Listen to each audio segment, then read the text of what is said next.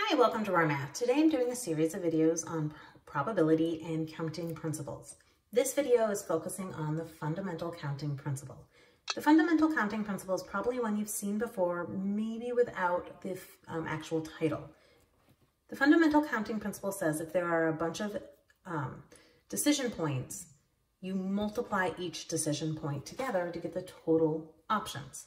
So Ellen and Karen each roll the same 8-sided die. How many different ways can the numbers appear? Well, Ellen rolls an 8-sided die.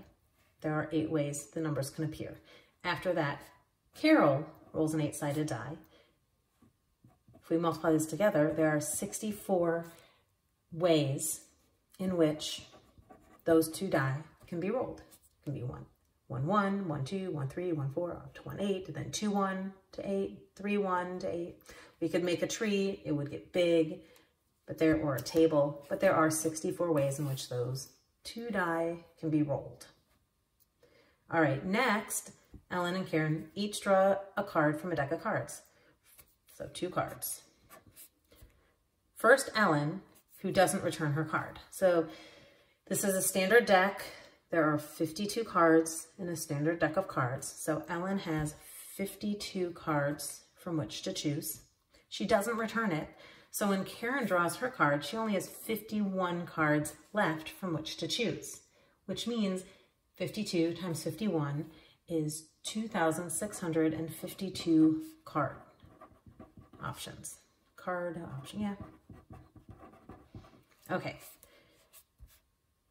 What about if the card is returned? So what happens if Ellen draws a card and then puts it back? So, we've totally returned the card. Well, in this case, Ellen has 52 cards, but you know what? So does Carol. So now instead of 52 times 51, we have 52 times 52. And in this situation, we have 2,704, we'll say card pair options. I probably should have put the pair word in there, options. Because we have a little bit more variety with the extra card in the deck. Not a ton more, just a little bit more. Okay, I hope you've enjoyed this video. Please subscribe to my YouTube channel, like my Facebook page, and I'll see you on the next video. Thanks.